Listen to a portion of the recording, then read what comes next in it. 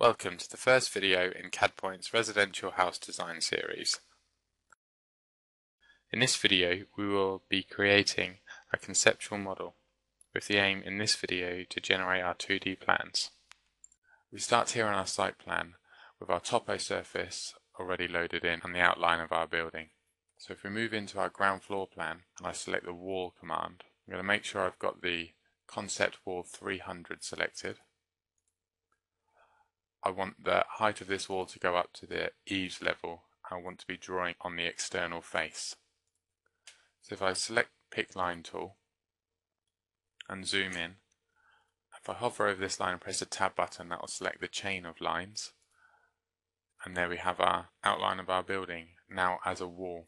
If we could just quickly show you that in 3D view, we've automatically got that in there. Moving back into the ground floor plan, I'm just going to place our double doors at the rear of the building. I'm just going to place that in approximately there for now. Move up to the door and now place that in there like so. I'm now going to move up to the Home tab again and select Windows and select the concept plane single and just place that in again anywhere for now, and I'll use the listing dimensions shortly to move these around. Move up to the concept plane double and I'm just going to place that in anywhere for now. Now what I can do here, I can use these listing dimensions to move these around. So for instance, if I wanted this to be 950 away from the outside wall, I can move that around like so. And the same for these. Want these to be 1400 from the outside wall, I can just simply 1400.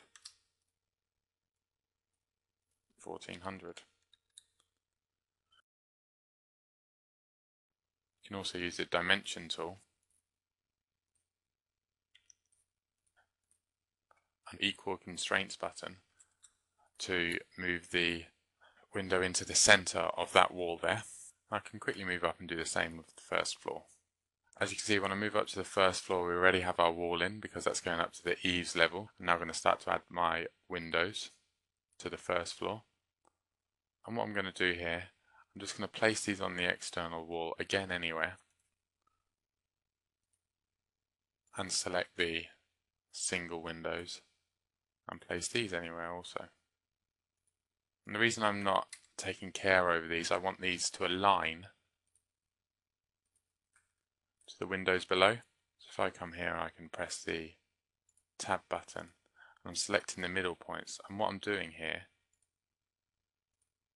is locking those and selecting the midpoints. I can lock these out like so, and I can also lock doors and window midpoints also. And finally,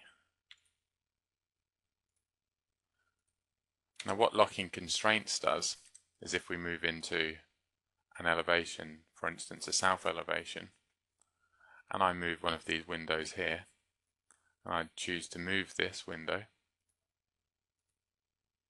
it'll also move the window above. I can undo that by Ctrl Z and quickly show you what we've now got in 3D. So there we have our rough 3D model which we can move around or move to certain views of our model. Now back into the ground floor plan, I'm going to move in and create our internal walls, and I'm going to select our concept 100 wall. The reason I'm using concept here is that I haven't applied any materials to these walls or structure, and that will basically just give us a concept model at the end, which we could then take as a concept model to our client. Just going to place these walls in there like so. And again, using listing dimensions, I can quickly move these walls around if I haven't quite got the dimensions I was hoping for. So if I wanted to offset this, say by 300, I could do that like so. And obviously we can come in here and choose our internal doors now. We'll say a 910 door here. I'll just put an internal double door in here, like so. Moving up to the first floor, now moving into our walls. We want the height to go up to the eaves. I'm just going to draw these in here like so.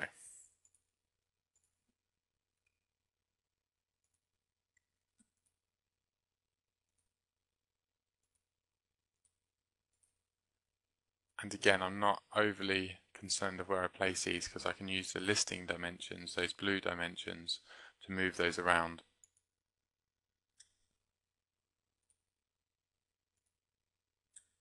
When I've finished. Okay, so for instance, I would like this to be 2.1 meters out, and this here to be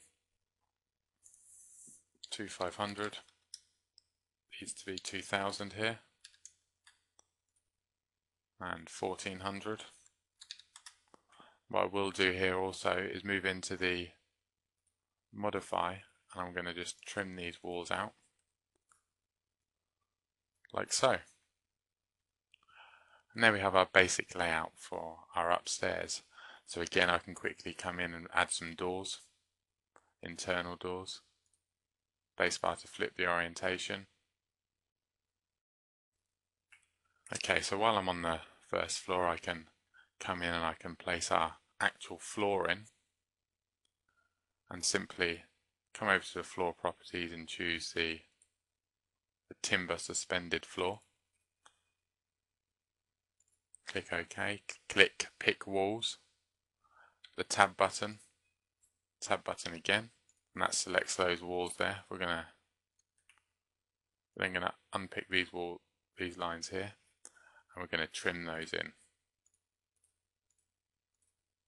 Okay, we're going to finish the floor, and we'll say yes, and yes again, and now you'll be able to see we've got a first floor placed in. What I am now going to do, I'm going to select that and I'm going to copy. I'm going to move into our ground floor plan. I'm going to paste aligned to the current view, and that's just made a copy of our first floor but on the ground floor. And what I can do here now, I can quickly come up here and change that to a beam and block suspended ground floor. I'm going to move back into our home tab and create my stairs. First thing I'm going to need to do is I'm going to change the stair properties to be my private stair. I'll move up to the run, and I'm going to draw stairs, leaving me 3 risers remaining.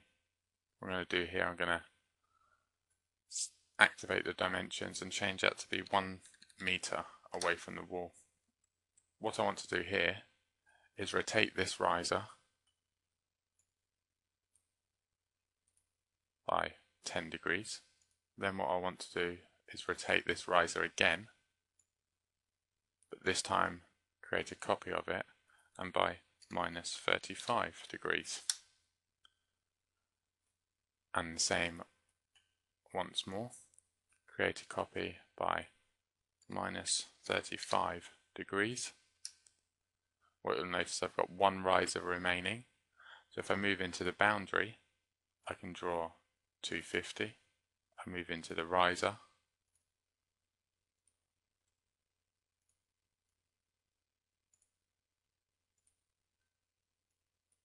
and as you can see there, I've got quite a complex stair with a winder, and because I know my properties, I've set those to be building regs compliant. Now the last thing to do would be to move that in there like so. I'm just going to change the railing type to be the residential timber newel and go OK. We'll finish the stair, and there we have our finished stair. So what we're going to do now is move up into the first floor plan, and as you can see, the stairs haven't actually cut the first floor yet, so we're going to move in, we're going to edit the first floor. What we're going to do here, we're going to pick some lines,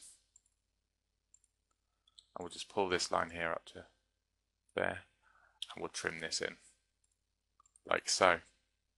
Make sure that's trimmed in there, and we'll finish the floor, and that's now cut an opening for our stairs in there on the first floor. There we have our finished first floor plan and our finished ground floor plan as a concept model.